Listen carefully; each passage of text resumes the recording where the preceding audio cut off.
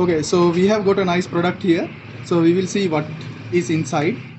So we have got a tire inflator here, right?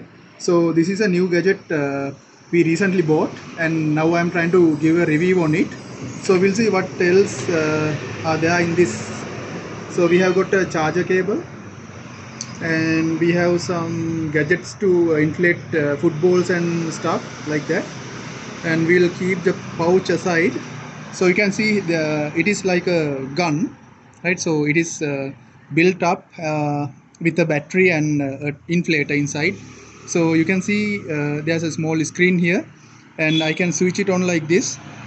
And you have a few modes here, so you can change the PSI or any other mode that you want. And there are two buttons to set up the tire pressure that you want. So we'll set it up to 28, right?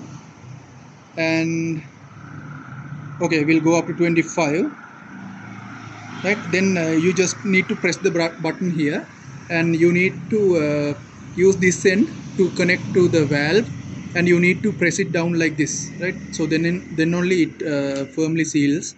So my car has been sitting down there uh, just because of the paint work, and now it needs some air for the tires. So you remove the dust seal like this, and there's a small light also here, so you can work. Okay, now it's sealed, right? And you just need to press the switch and see and look at the screen, right? So initially it had like 18 psi, so you can see it slowly fills up.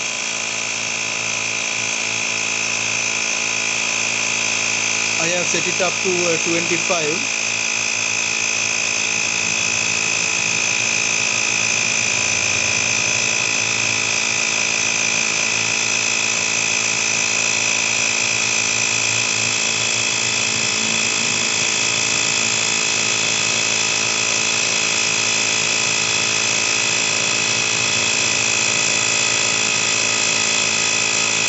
Okay, two more to go.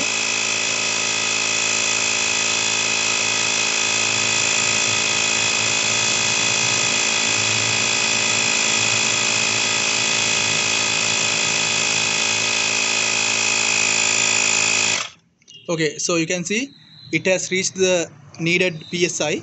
So I'm going to remove it, and for sure you must apply some soapy water here just to check for some any leaks. So for now I'm going to apply some soapy water, or else you can do this. You can apply some saliva here, right? So that is very unprofessional, but for the moment we can do it, right?